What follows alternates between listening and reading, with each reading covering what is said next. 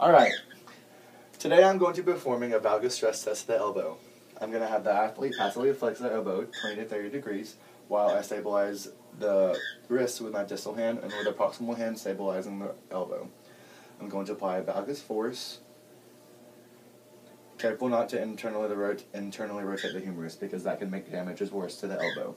Positive findings would be an absent or diminished absent endpoint when compared bilaterally.